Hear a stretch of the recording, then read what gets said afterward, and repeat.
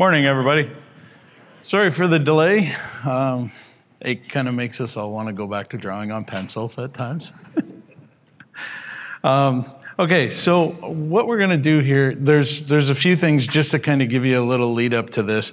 The stuff that we are going to be talking about today, we have samples of it up here. So at the end, if you want to come up, if there's something that you've seen, we have all of the sets up here.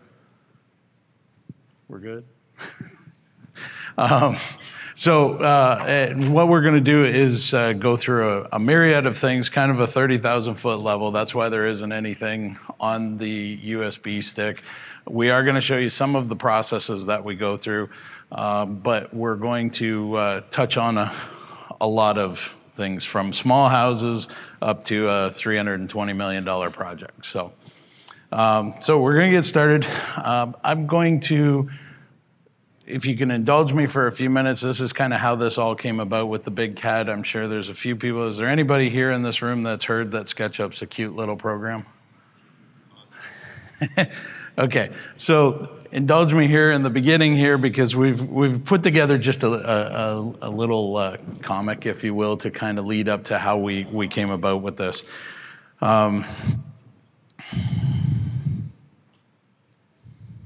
Maybe.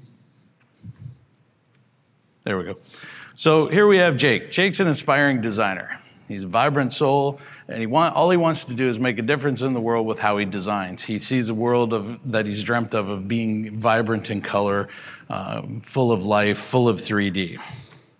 Fortunately, Jake lives in a dark world, and this is where evil resides, or what we call the 2D.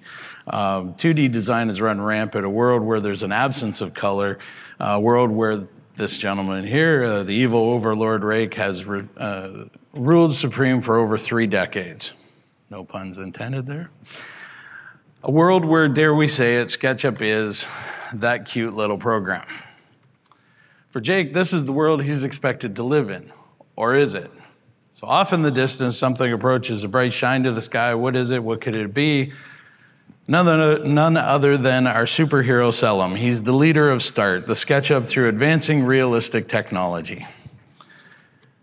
Selim, it seems, has heard through the communication vortex that Jake's world is currently being overrun by 2D CAD junkies.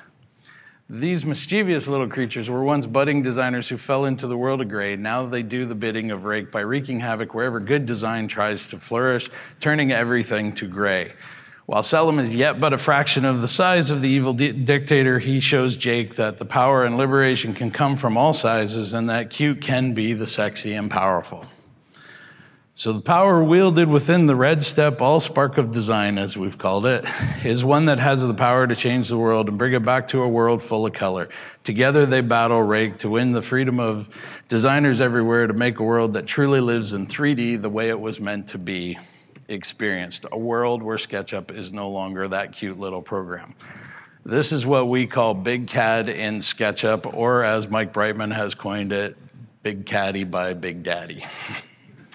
The reason we say that is my email address for Jayman, we have our first initial last name, so with it being Duane Addy, I get Daddy, so I get to have a pretty cool email address. Okay, so I am, as I said, I'm Duane Addy. I'm the creative director of product development for Jayman Built. So Jayman is Alberta, Canada's largest home builder. Last year alone, we did 880 houses at the same time that we were building what we call our Westman Village project, which is a $320 million development multifamily that has about almost 1,000 units to it. Also with me, you'll see standing off to the side, is Rodolfo Macias, which many of you have probably met at some of the mixers. Rodolfo is one of my senior designers, and basically he's my devil's advocate, right-hand man. He's the guy that tells me that I'm crazy with these ideas, and we still go forward with them.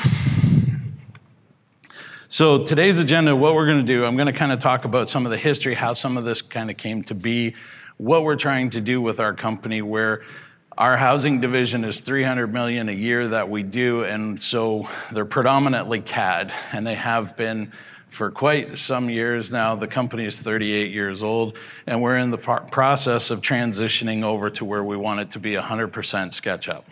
We will be hopefully eliminating over the course of the next year or two the need to actually have any AutoCAD in the office. So we're going to talk about some of the history and what our company outlook is. And then from there, I'm just going to break it down into some of the projects, some of what we do, our philosophies behind it, and how we've gone about things utilizing SketchUp inside of our company. So just a little bit of a background for me. I've been designing and managing multi-member design teams for the last 27 years. I've completed just over $750 million in construction as a lead designer, a job captain, project manager, you name it. I've probably done it. Many of those projects we've tried to introduce the VR side of things, interactive, wherever we could engage inside of those designs to show clients as much as possible. Over the years, I've tried to learn as many aspects, starting with when I was 17, learning how to be a framer, slinging concrete, laying concrete block, doing whatever I had to do to learn how this was. Because what the approach that I always take is if I'm trying to design something, who am I to tell the bricklayer who's been doing it for 30 years how to lay the bricks? What I can tell him is this is how I want it to look. Structurally, this is how it needs to be adhered to, but I need to understand how his job is. So that's why I went out and did that.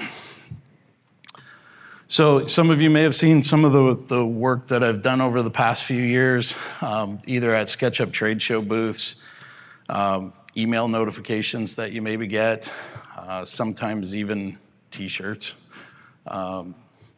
So to kind of get into how this all came to be, for probably close to 19 years, as I'm sure many of you out there have had to deal with, there's that frustration of you have an idea in your head, you know how you want this to go, but there isn't the software to do it.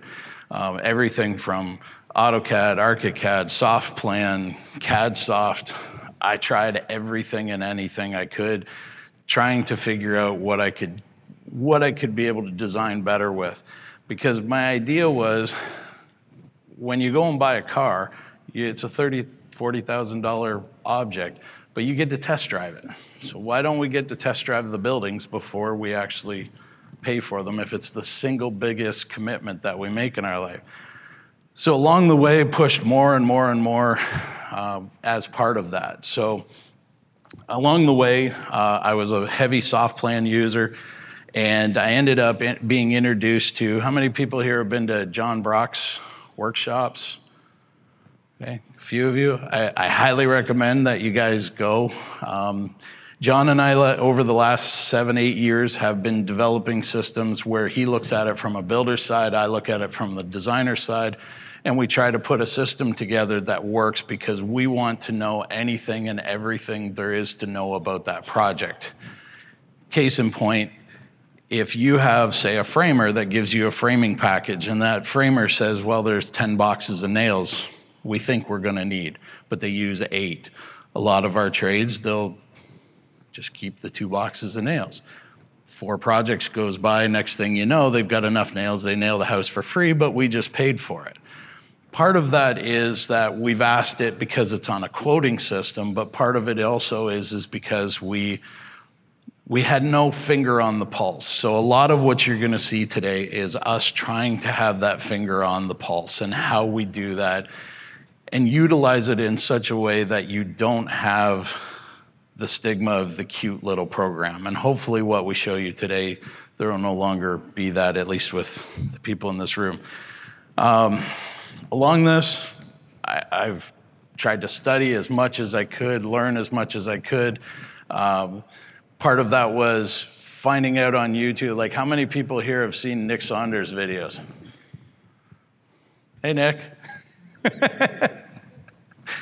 So, as all of you probably were, you've seen these elevations and you're probably blown away by them. The first time I saw them, I thought they were just absolutely amazing. Then I met guys like Daniel Tall, Mike Brightman, John Brock, all of these guys, just absolute brilliant guys. Meeting Matt Donnelly, you know, like everybody that's in this community you can learn from. So to me, those are the heroes that I look up to in this, is that no matter how much we show here, there's always something we're going to be able to learn from. So knowing that and seeing what Nick did, what Daniel has done, and so forth, that's where we started to take on the big guns.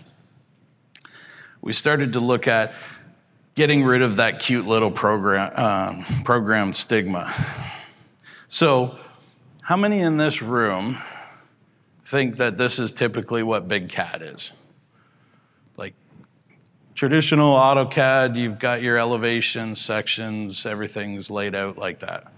Okay, so now I need 5 people to put their hands up so that we can have 5 volunteers. So we'll have you 2, have you, sir. If you can, 3 come up. We're gonna have you come up, and we'll have Matt come up. So we've got some prizes here, but we're gonna play a little game just to see how we did here. So the question that I have, and I'm gonna start with Matt. This image here, you have 3 choices. Is it AutoCAD, is it Revit, or is it SketchUp? It looks like AutoCAD, but I'm going to guess SketchUp. Yes. Good. Okay, so Rodolfo has a prize for you. Okay, so then the next one. What's your name, sir? Aaron. Aaron. Okay, so Aaron, same question. Is this AutoCAD, SketchUp, or Revit?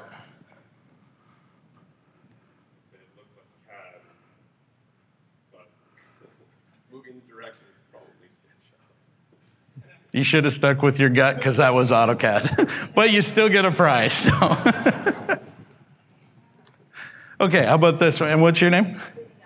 Viviana. Okay, so is this AutoCAD, Revit, or SketchUp? This looks like AutoCAD, but I'm going to say SketchUp. Correct. That is SketchUp. Okay, what's your name? Mariah. Right, okay. Look,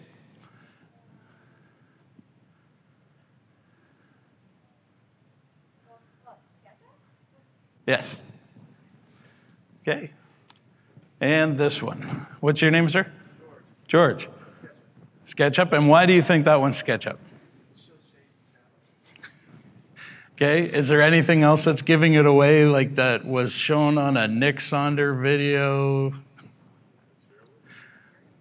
The fog. Yeah, the fog is the big thing. And the point behind these 5 images, and then Rodolfo's going to hand out the prizes.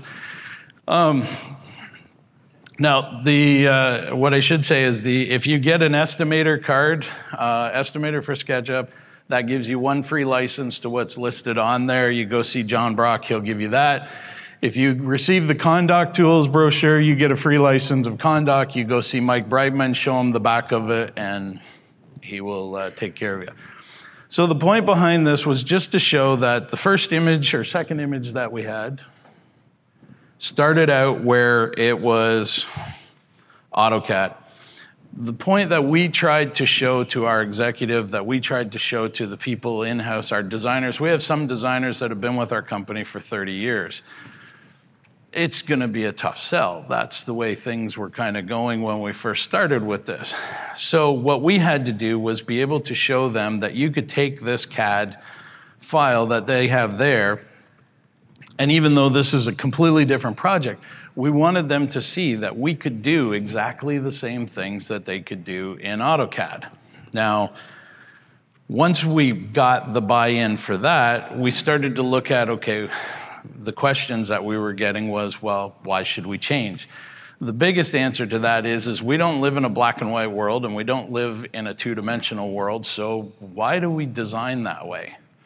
So the big question to us was, why, if we're going to sit down and figure out how this project's going to go, and we've had it before where we design a project and we say, okay, there's going to be a beam go here, and then the engineer comes back and it's massive.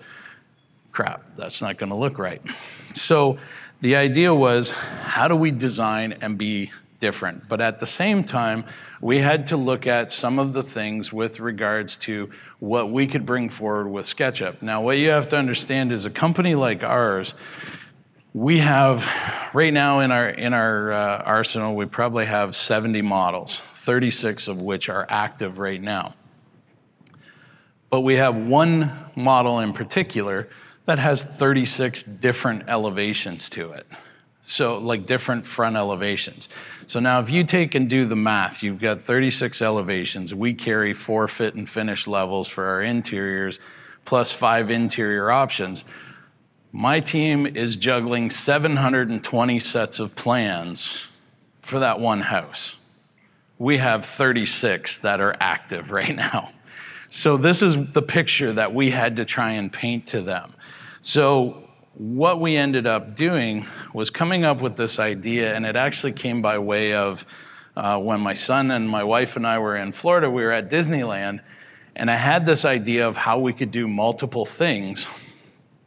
And what we ended up seeing was Mr. Potato Head. And that's what we ended up coining this, because Mr. Potato Head is essentially, if you think about it, we have 3 walls. We have the 2 sides and the back. Only our front is changing because we're a production builder. So at that point, it's Mr. Potato is the 3 walls, and the front is the eyes, the nose, the ears. So how can we change that? So this is a house, and I'm going to show you in SketchUp here. This is a house that we developed that has 3 main floor plans. We designed 6 different second floor plans to it. You can have a front bonus room, mid bonus room, and a rear bonus room. And we have a total of 6 to 8 elevations for this house. But everything resides inside of one model. So now if you think about that in terms of if you have designs that can work across the board for semi-detached or for street towns, for instance, if you look at, and I always relate things when I'm designing, I always relate things back to music and have a musical rhythm to it. So if you look at semis, you can have elevation A and elevation B. So you can have A, B, B, so forth, and you make these combinations. If we have 5 houses that each have 4 elevations, you have 20 houses, okay? Now, we can take, because of the way we've developed the system, we can take those 20 houses and we can actually develop that out into 960 different semi-detached homes. We can then, again using music, we do AA, B, C, AA, B, D, and so forth. You create this rhythm. If we're looking at street towns, we can create 6,400 different combinations. Now, not that we would ever design or build that many, but the point of it is that if I have to do CAD maintenance and I have to update my drawings, I'm updating 5 houses, because what I update there trickles down into the rest of the houses and the rest of the units. So that's where we started to look at, and hopefully I can get all this to show here. And I apologize for the little bit of lag on the computer here. So this is the first house. This is our modern contemporary. And this is one of the houses that Rodolfo and I worked on together. So I came up with a concept for the floor plans, handed it off to Rodolfo, and Rodolfo developed out some of the elevations to it. So from here, we have one model that we can go through and we can actually change it out. But as you can see, I'm only changing certain components or certain pieces within this model. And part of that too has to, and I will be completely honest with this, part of it is that we've had to design the houses a certain way, that you have window locations at certain places, which means we have plumbing at certain locations. Because we had to look at, because we're a production builder, we had to look at how fast we can churn things out. When you do 880 houses a year, you gotta move fast.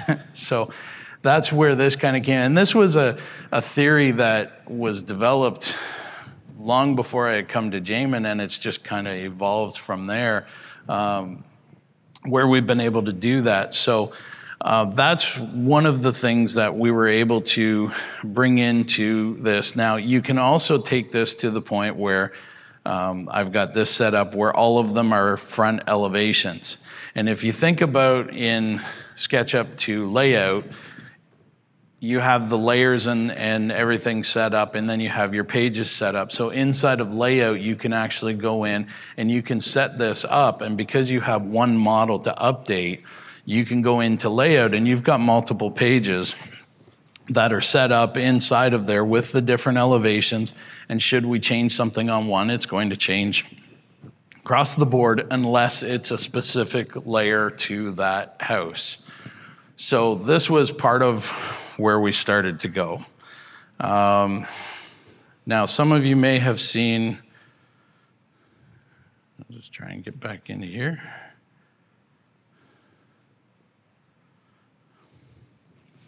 So,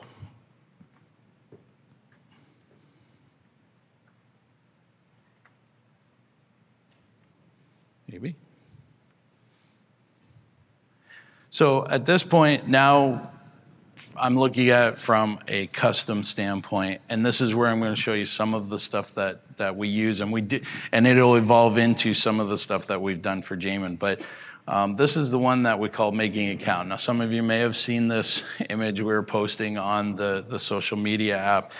This is an 18,000 square foot timber frame that we're designing for the past little while. And with this one here, we've done a variety of shots. Everything we do from a rendering standpoint, we've gone into Lumion and we've utilized Lumion. Now, how many people in here do rendering in their office? What's the average time for you to do a rendering? Like to render it out? What's that? 10 seconds. How big is that?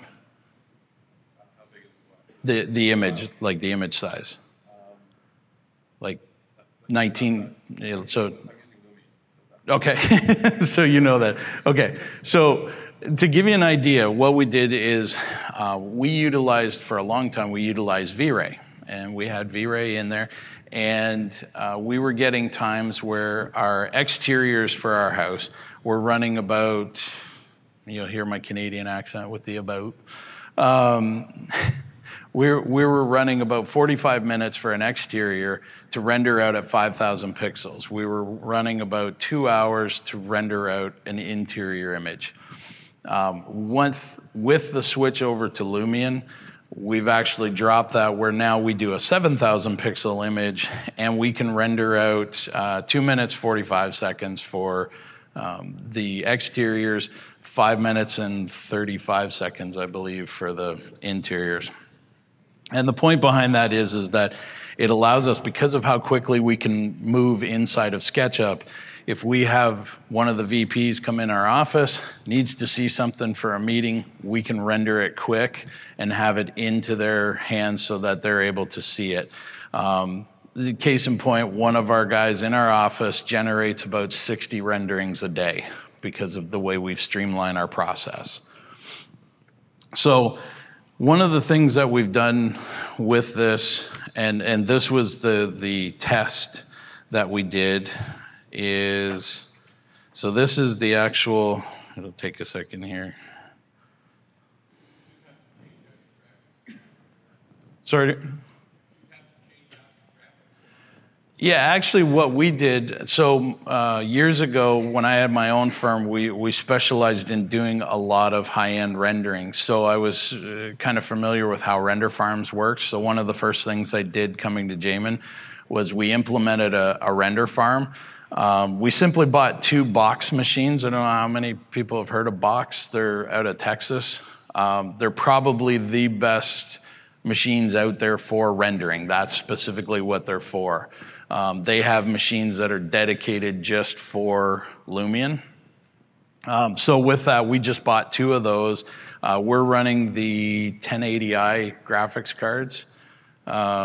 So we've got those not only running in our desktops, but we also have them in the Box machines. And while Box is a little bit on the pricier side for the machines, it's well worth it in the long run because we've just, the times that we get out of it, to have one guy sitting there putting 60 renderings out in a day, it's well worth it.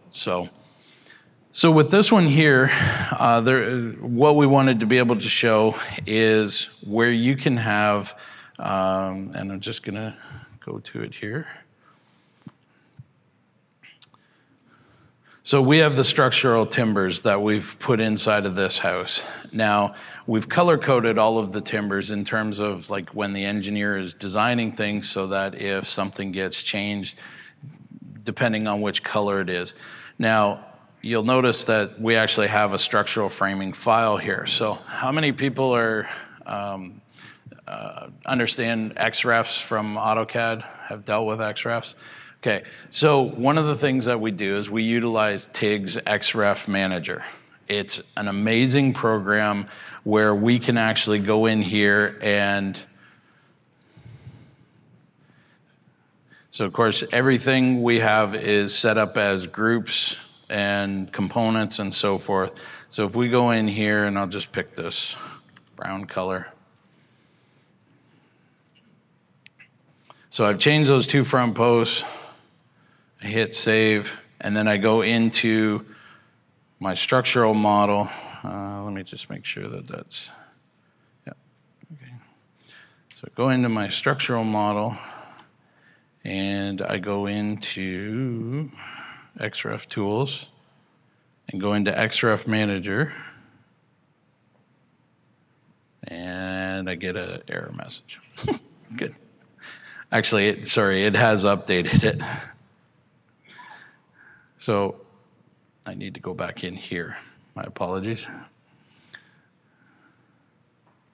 Okay, so inside of XREF Manager, it now shows, so depending on how many XREFs you have inside of that model, it will then have a list that it drops down and shows the different drop downs for each XREF. So now you can actually go in there, and this one it's saying it needs to repath just because I had moved the file. So when I go back in here and click on structural framing, it'll take a second and it will change out the columns to be the color that we had inside of the structural file. So if our structural engineers are making changes, we can have that where we can swap it in and out and it stays inside of our model. And what we did is we made a duplicate group of the posts that one, you have the colored ones, but then you also have the finished ones which are textured with the wood so that we can do the rendering. So if there's a change in structure, so now this has told me that it's repathed it.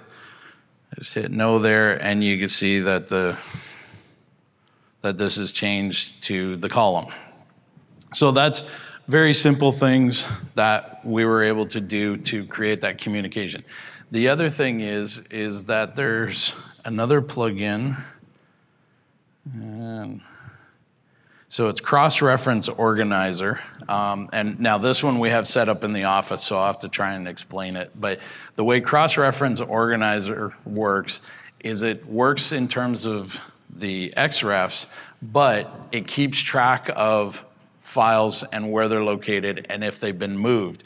So what'll happen is it has a screen that comes up and it shows your XREFs inside of your model. And at that point, it'll have either green light, red light, yellow light. So green light is everything's good. Yellow light is that the model has been updated by somebody. So if you have multiple offices and you have a central location, you can put that inside the central location. If something gets changed outside of that, then it's gonna light up and tell you that something has changed in the model and you need to update it. If it's red, that tells you somebody moved the file. So now whoever was last working on the file, you have to then do a little police work as to where did you move it, but it at least tells you that it was moved. And we have that continually at our office with AutoCAD. There's, we haven't got it implemented in our system where in AutoCAD it tells us when somebody's moved something. So this is just one of the things as we're going into the transition of SketchUp that we wanted to be able to bring into there. Now, the reason I show you this is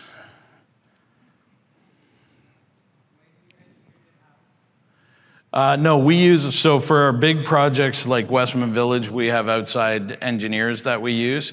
And we've learned to communicate to a certain degree with them. Now, Westman Village is a bit more difficult in that it's so big that it had to have 2 architects on it. So one side of the project, the architect is using ArchiCAD, and on the other side, they're using, they started out using AutoCAD. They've now switched over to Revit, which on a large scale project, Revit obviously has its place. But there's a huge communication issue because of that. And then of course, coming back into our office. So that's where we were actually able to utilize SketchUp because it kind of talks to everybody. And so we were able to bring in ArchiCAD models, we were able to bring in Revit models, and we could actually move around inside of the site and see the overall site. Take the chairman for a walk down the main street of the project to make sure that he's happy with the way things are turning out. So with that, I'm going to go into this next one here. And we'll come back, there's another section that I'm going to show you on the XREF part of it, but it comes after this one here. So this is a typical house that we do. We range from 20 foot wide to 28 foot, typically. We have, does anybody here have 0 lot line designs? Yeah, okay. Where you can't have any of the windows down the sides and no venting, and it's just a real pain in the, yeah. So again, this is where we needed to be able to show what SketchUp could do. So a typical house like this will take our team anywhere from a week and a half to 2 weeks to draw it in AutoCAD. They draw up the elevations, floor plan sections, the whole bit. With us, we wanted to show how fast we could actually put this together. So this house that you see here, and we have some of the information up here with it that you can see after. This house, we were actually able to do a full constructability model where we showed all the framing, we showed everything from the drainage layers, the actual drain pipe to what our floor joists were up to our roof trusses coming in from the actual manufacturer. And we did the entire project where we did the full constructability model, full set of drawings, interior and exterior renderings, and we had the capability of doing a full quantity takeoff on it, and we were just over 12 hours where we did everything. So part of that is, one, because of the systems we've put in place. 2, it's part of the plugins. That's why I say if you have the chance to go to John Brock's workshops, he spends 3 hours, 3.5 hours actually going through a lot of what we do where we use framing plugins and a variety of things to build up to that. But this is where we wanted to be able to show them that we could actually take these, and these are the renderings that we produced to show the executive. So, one guy. Yep. Same thing, it's one guy, yeah. One guy doing the drawings is roughly a week and a half, 2 weeks.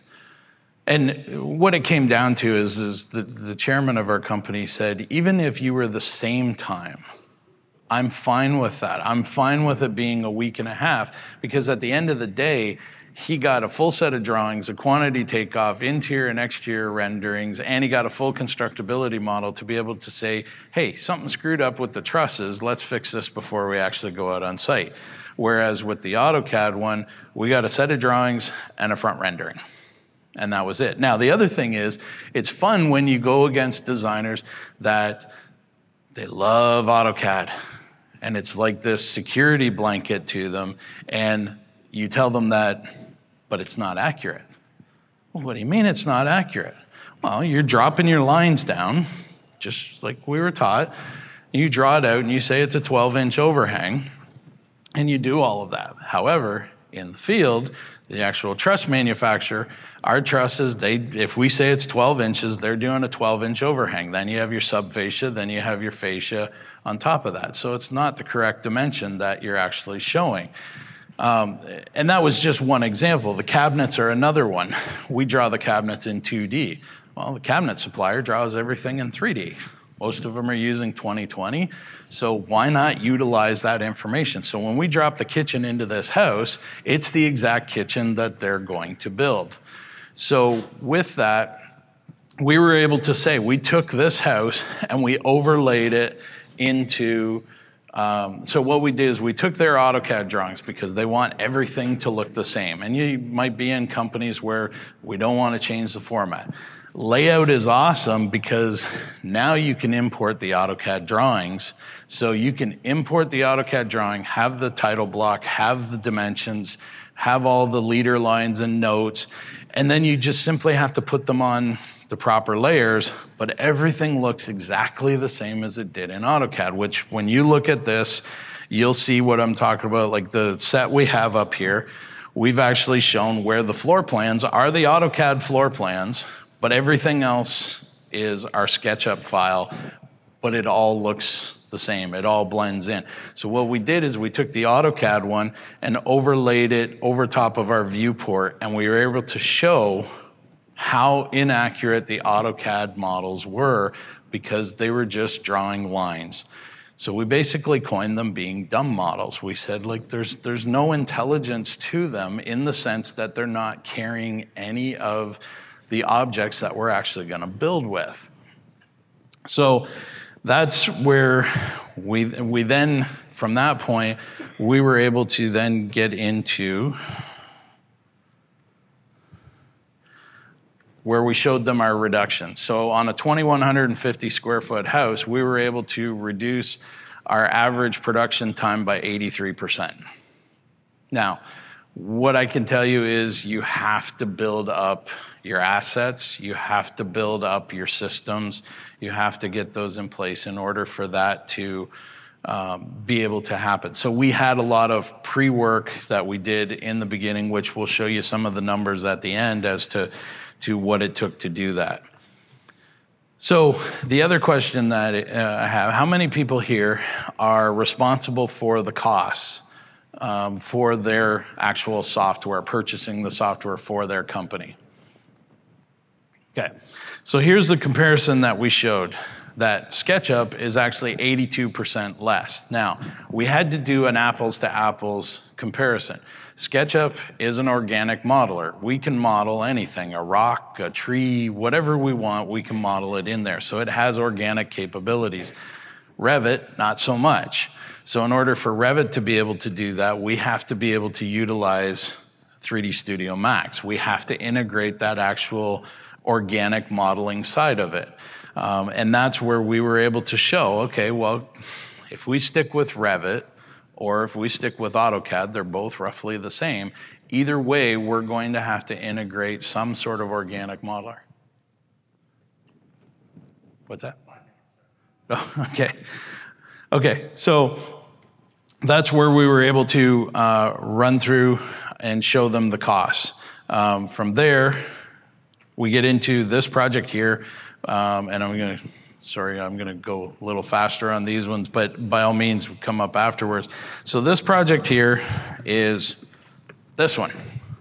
So we actually were able to prove to our company that this project here is 9 buildings. There's 3-unit and 4-unit projects. There's 366 pages of drawings for this project, and it's 100% done except for our landscape architects. It's 100% done in SketchUp. Now, by doing that, we actually showed them that we could reduce our cost by 70% per door in terms of our development. So again, going back to what I was saying with the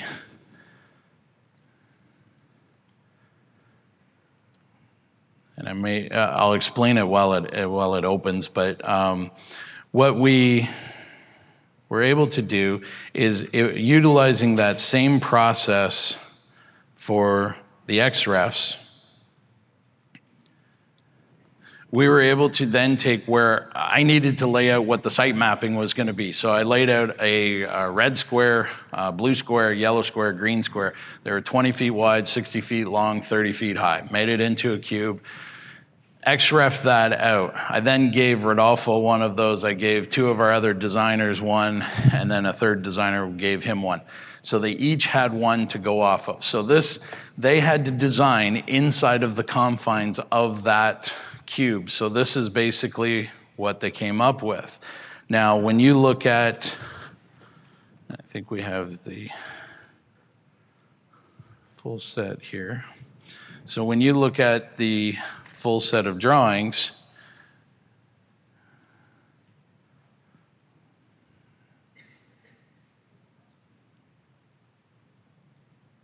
when we go down here, and I'll just note real quick, like we got into like all of our building code summaries utilize the Excel documents that get brought into layout, because we have other project managers that are working on it that know nothing about SketchUp, so they're able to update everything inside of their Excel documents, and then we bring those inside of our drawings.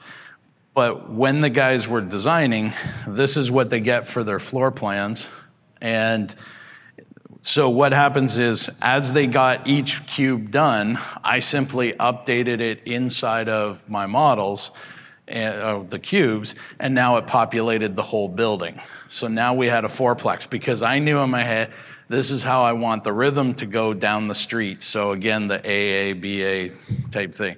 Now, you lay out an entire street, we can actually, just by having those cubes laid out, as soon as the designers are done, everything can get updated inside of that model. And now I have all my site mapping as well as all of the construction drawings that these guys have been working on. So all of it maps together.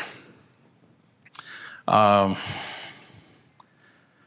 gonna kind of go through some of this. And if there's any questions at the end, I can gladly show you guys.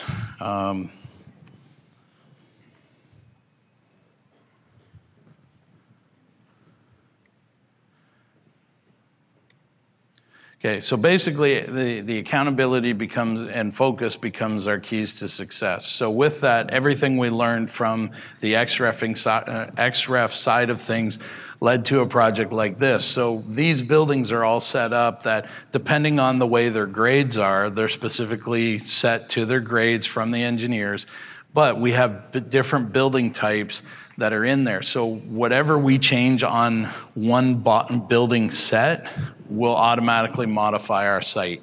This site, we actually did all of the full topographical mapping to it that we got from the surveyors. We brought everything into SketchUp, including we did all of the interior renderings for pre-sales, which then leads us to the proven accuracy, which, to give you guys any of the builders that are in the room, this is a project. Larry, raise your hand. So this is Larry Belk. Larry's actually the designer of this house, and this was a project that John Brock and I worked on a few years back.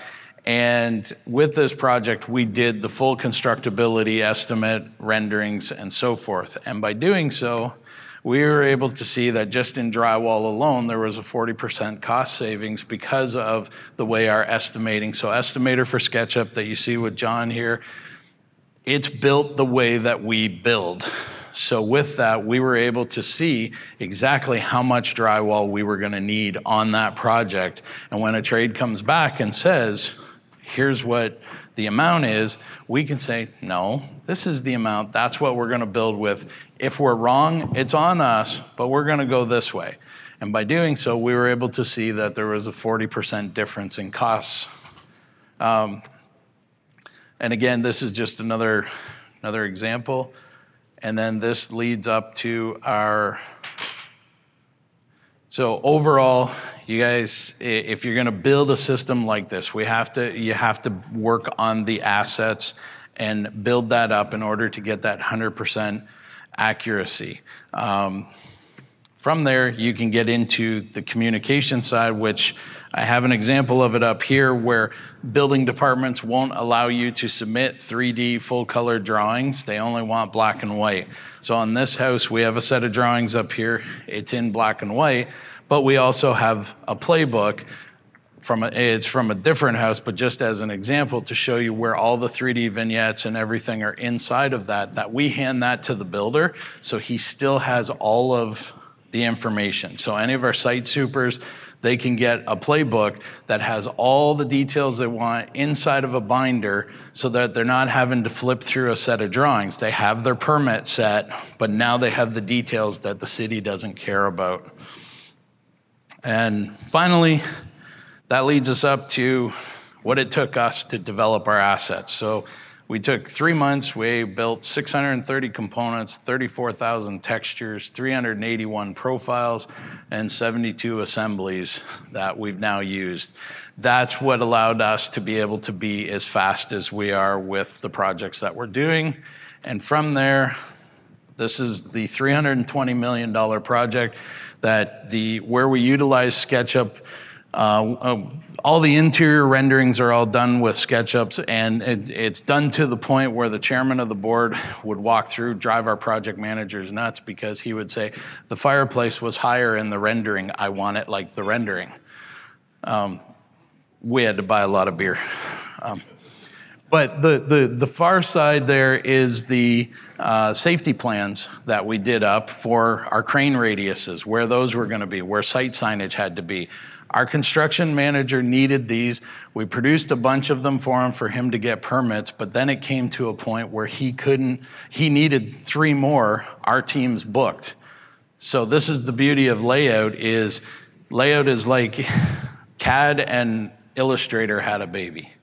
And we were able to, he didn't need to know anything about SketchUp. We sat down 20 minutes, trained him on layout, and he produced the 3 plans that he needed by himself.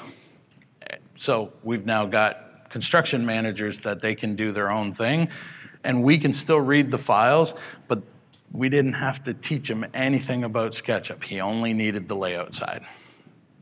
So if this is our kind of trade line, old Anthrax song that we kind of live by. And if anybody needs to reach me, like I said, it's daddy@jayman.com, or my personal email is duaneaddy@gmail.com. So if anybody has any questions?